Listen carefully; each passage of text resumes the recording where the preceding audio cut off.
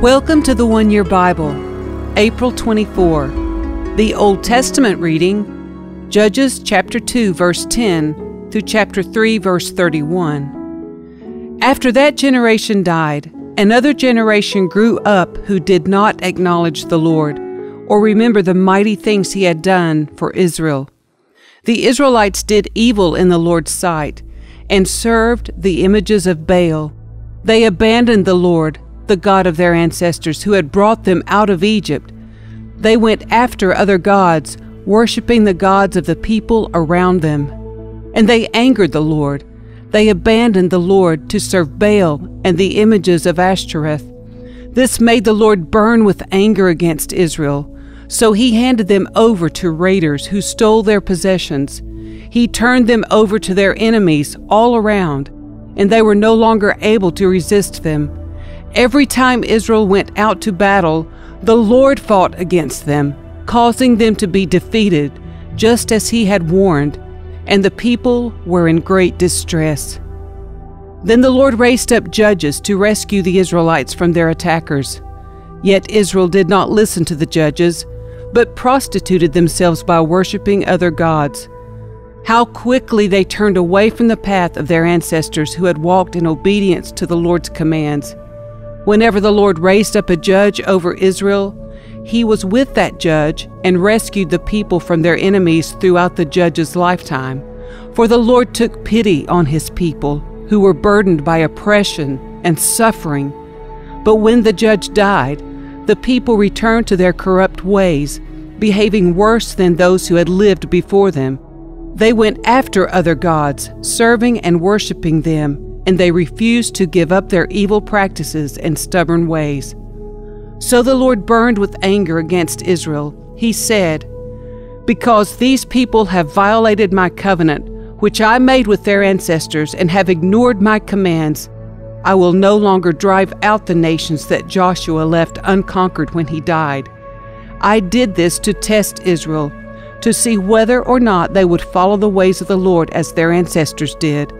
That is why the Lord left those nations in place. He did not quickly drive them out or allow Joshua to conquer them all." These are the nations that the Lord left in the land to test those Israelites who had not experienced the wars of Canaan. He did this to teach warfare to generations of Israelites who had no experience in battle.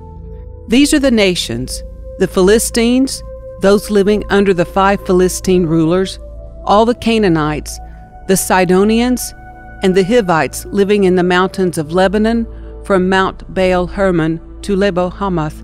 These people were left to test the Israelites to see whether they would obey the commands the Lord had given to their ancestors through Moses. So the people of Israel lived among the Canaanites, Hittites, Amorites, Perizzites, Hivites, and Jebusites, and they intermarried with them.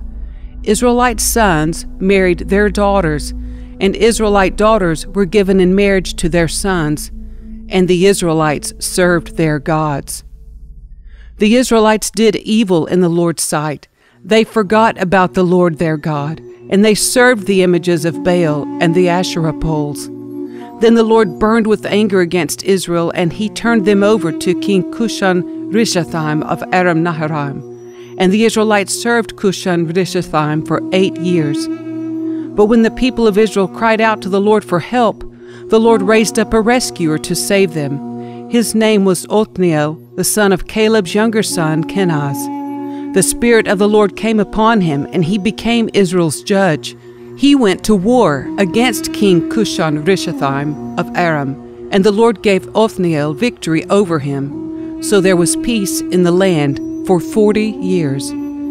Then Othniel, son of Kenaz, died. Once again the Israelites did evil in the Lord's sight, and the Lord gave King Eglon of Moab control over Israel because of their evil. Eglon enlisted the Ammonites and Amalekites as allies, and then he went out and defeated Israel, taking possession of Jericho, the city of palms. And the Israelites served Eglon of Moab for 18 years. But when the people of Israel cried out to the Lord for help, the Lord again raised up a rescuer to save them. His name was Ehud, son of Gera, a left-handed man of the tribe of Benjamin. The Israelites sent Ehud to deliver their tribute money to King Eglon of Moab. So Ehud made a double-edged dagger that was about a foot long, and he strapped it to his right thigh, keeping it hidden under his clothing. He brought the tribute money to Eglon, who was very fat.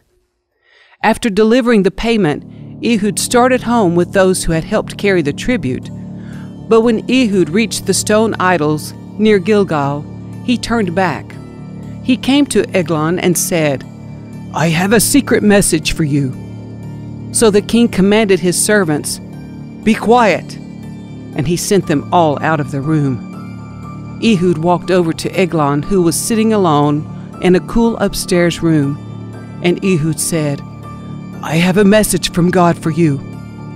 As King Eglon rose from his seat, Ehud reached with his left hand, pulled out the dagger strapped to his right thigh, and plunged it into the king's belly. The dagger went so deep that the handle disappeared beneath the king's fat. So Ehud did not pull out the dagger, and the king's bowels emptied. Then Ehud closed and locked the doors of the room and escaped down the latrine. After Ehud was gone, the king's servants returned and found the doors to the upstairs room locked. They thought he might be using the latrine in the room, so they waited. But when the king didn't come out after a long delay, they became concerned and got a key. And when they opened the doors, they found their master dead on the floor. While the servants were waiting, Ehud escaped, passing the stone idols on his way to Seirah. When he arrived in the hill country of Ephraim, Ehud sounded a call to arms. Then he led a band of Israelites down from the hills. "Follow me," he said, "for the Lord has given you victory over Moab, your enemy." So they followed him, and the Israelites took control of the shallow crossings of the Jordan River across from Moab, preventing anyone from crossing. They attacked the Moabites and killed about 10,000 of their strongest and most able-bodied warriors. Not one of them escaped. So Moab was conquered by Israel that day, and there was peace in the land for 80 years. After Ehud, Shamgar, son of Anath, rescued Israel. He once killed 600 Philistines with an ox goad.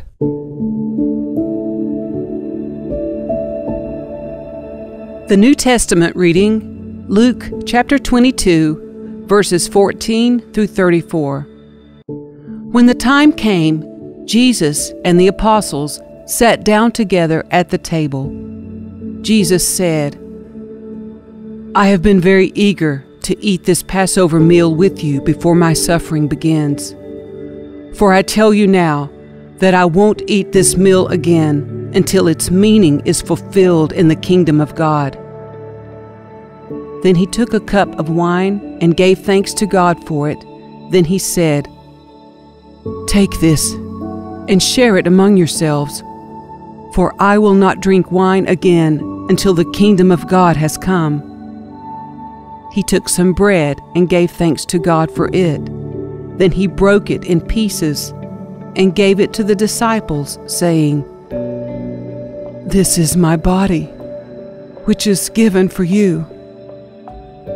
Do this in remembrance of me."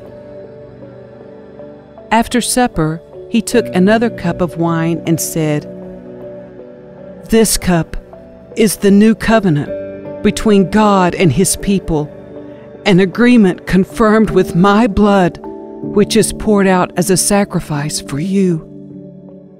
But here at this table, sitting among us as a friend, is the man who will betray me. For it has been determined that the Son of Man must die. But what sorrow awaits the one who betrays him?" The disciples began to ask each other which of them would ever do such a thing. Then they began to argue among themselves about who would be the greatest among them. Jesus told them, "In this world, the kings and great men lord it over their people, yet they are called friends of the people. But among you it will be different. Those who are the greatest among you should take the lowest rank, and the leader should be like a servant.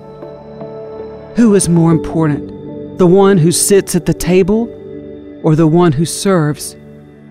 The one who sits at the table, of course, but not here, for I am among you as one who serves. You have stayed with me in my time of trial, and just as my Father has granted me a kingdom, I now grant you the right to eat and drink at my table in my kingdom, and you will sit on thrones, judging the 12 tribes of Israel. Simon, Simon, Satan has asked to sift each of you like wheat. But I have pleaded in prayer for you, Simon, that your faith should not fail. So when you have repented and turned to me again, strengthen your brothers. Peter said, Lord, I am ready to go to prison with you and even to die with you. But Jesus said, Peter, let me tell you something. Before the rooster crows tomorrow morning, you will deny 3 times that you even know me.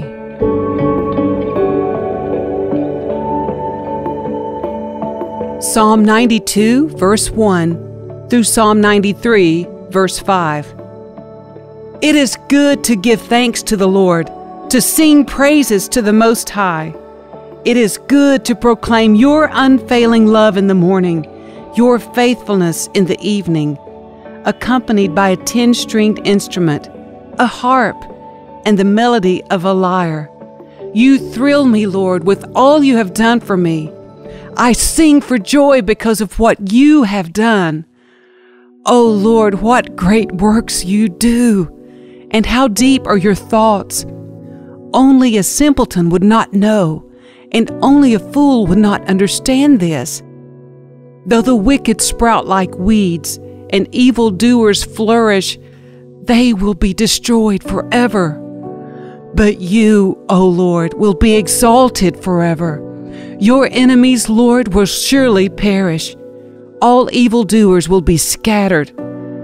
But you have made me as strong as a wild ox. You have anointed me with the finest oil. My eyes have seen the downfall of my enemies.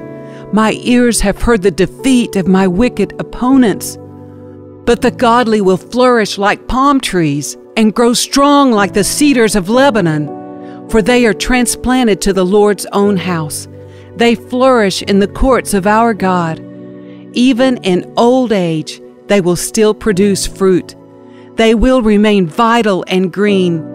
They will declare, "The Lord is just. He is my rock. There is no evil in him." The Lord is king. He is robed in majesty. Indeed, the Lord is robed in majesty and armed with strength. The world stands firm and cannot be shaken. Your throne, O Lord, has stood from time immemorial. You yourself are from the everlasting past. The floods have risen up, O Lord. The floods have roared like thunder. The floods have lifted their pounding waves.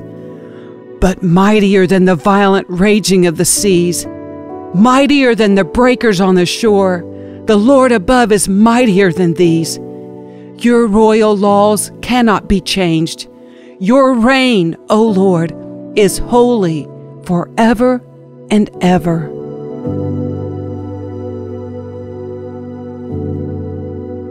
Proverbs 14, verses 1 and 2. A wise woman builds her home, but a foolish woman tears it down with her own hands. Those who follow the right path fear the Lord. Those who take the wrong path despise him.